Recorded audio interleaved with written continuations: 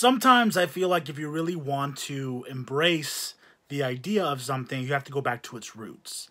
And even though arguably horror films have been around for a very long time, it is argued that movies like Nosferatu and The Cabinet of Dr. Caligari are the fathers of the horror genre.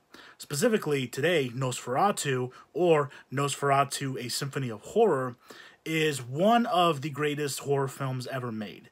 And I don't mean that in the sense where, it stands the test of time necessarily. I mean that even though this is a silent German expressionist film with very deep shadows that creates unsettling imagery, it still managed to be very, very creepy. You can put it on, turn off the lights, and really engage with it, and it still can scare the shit out of you.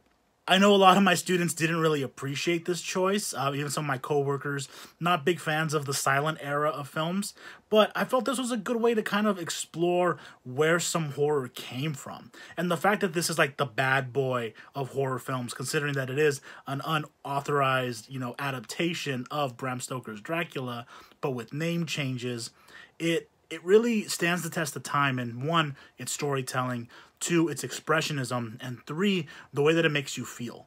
For a lot of people, when they think of Nosferatu, they think of that weird creature that shows up in that SpongeBob episode.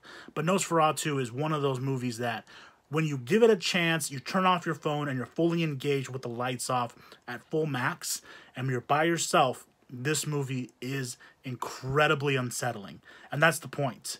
I feel horror can be found in almost anything. When you deep dive, it goes far. So do yourselves a favor. If you want to do a little bit of educational research, watch Nosferatu. It's a great vampire film.